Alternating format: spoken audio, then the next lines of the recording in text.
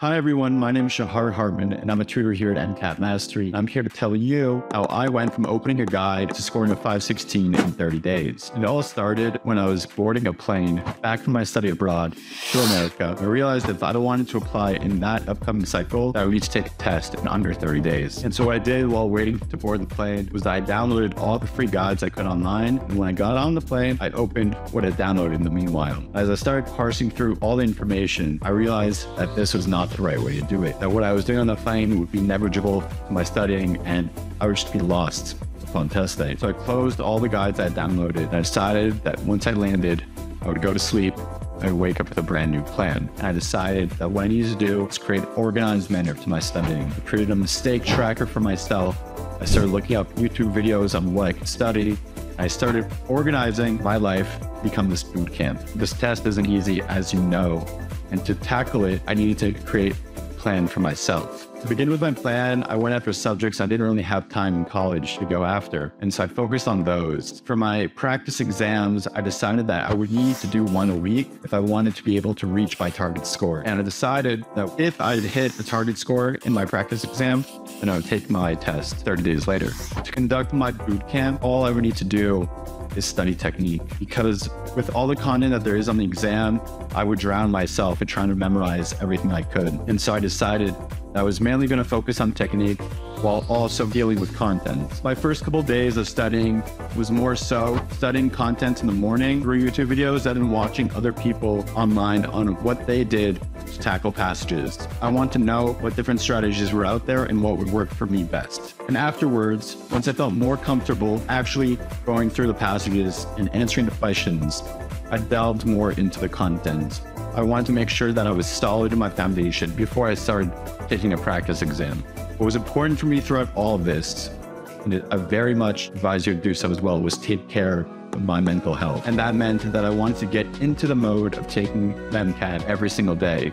I calculated how much time it would take me to drive from my home to testing center. I would wake up even earlier than that every single day to move my whole circadian rhythm back. Afterward, every single task I did in my life, I want to do it from start to finish. The MCAT is such a long exam. If you stop halfway, you're never going to do well. If you get tired throughout it, you need to learn how to bring yourself back to your peak levels. And so every single task, whether it be running or cooking, reading, anything, I wanted to set a goal for myself, such as 50 pages, and do those 50 pages. Not stop halfway. After the first 5 days, I took my first practice exam. I scored a 502, and it wasn't as much as I'd wanted, but it sent a baseline for myself that I could see how I could improve. I saw what questions I got wrong. I went through each question meticulously, going back to the passage, seeing where the answer was and what I could have done better next time. I kept track of all my mistakes in my mistake tracker. I wrote down why I got it wrong and what I could do better next time. Was it just a content mistake that I just should have studied more? Or was it a lack of detail in the passage that I forgot to look at? And after that first exam, I compiled myself a study guide. What do I need to do to keep on excelling at this exam? Once I had that down, I decided I'm going to continue waking up early. I decided to start running in the mornings, meditating afterwards, cooking myself nutritious meals. I need to take care of myself. As I've said time and time again, studying isn't just the content. It's not just the passages.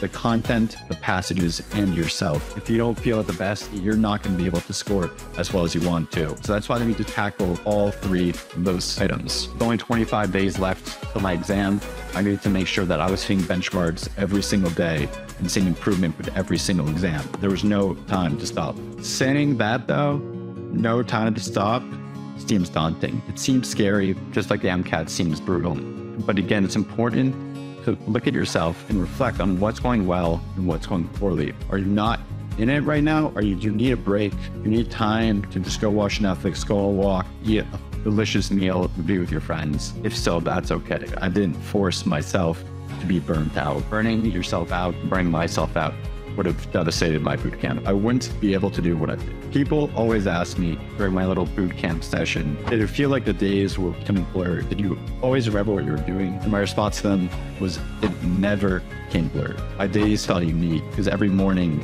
I would wake up, I would run, I would come back, I would have a good, nutritious breakfast, I would feel energized, I would go meditate, and I would feel reflective and reflect on what had just gone on that morning, what had gone on the previous day, and what I wanted to happen that coming day. I wanted to know where I was at so I could take that and build upon that. Without those meditative moments, I don't know if I could have done what I have done. I don't know if I could have scored as well as I did, because I needed that time to reflect upon myself, to rebuild my energy, and to lengthen my stamina. It's all one big study session. That whole month is studying, whether it be in the kitchen, whether it be in the field, whether it be in front of my computer.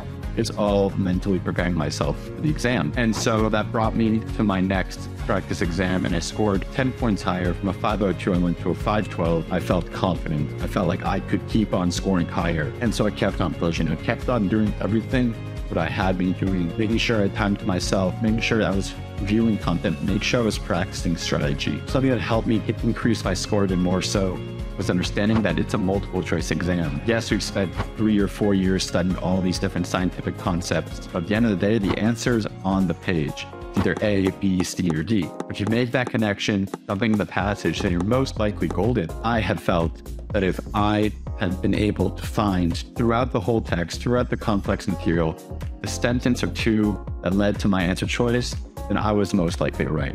And I wanted to use that knowledge to try to boost my score even more so. And so I continued on, continued running, continued eating well, continued sleeping, continued reading, and continued studying passages, studying content, and studying technique. I never stopped watching those YouTube videos of other people practicing passages because I wanted to see what other strategies I could keep on learning just to maximize my score. I kept on doing this, and I saw improvements with every single week.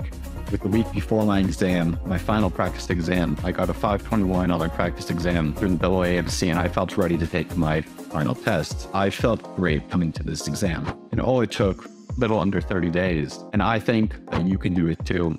You might not want to do it as fast and rigorous as I had. Maybe if I'd done it again, I wouldn't have either. But if you want to succeed in the MCAT, I suggest you do everything that we just said. It's a lot of things to keep track of in your head, but you can do it. And if you want to succeed at the MCAT, I do think that you should make sure that you're trained to become a better version of yourself, not just for this exam, but for the rest of your life. And it's through that you will achieve a higher score on your exam. Now, if you want my help, I'm a tutor here at MCAT Mastery, and I would love to be able to help you, and the rest of the tutors here are great as well. We all have our individual journeys, and I would love to help you out in the future. My name is Shahar Hartman.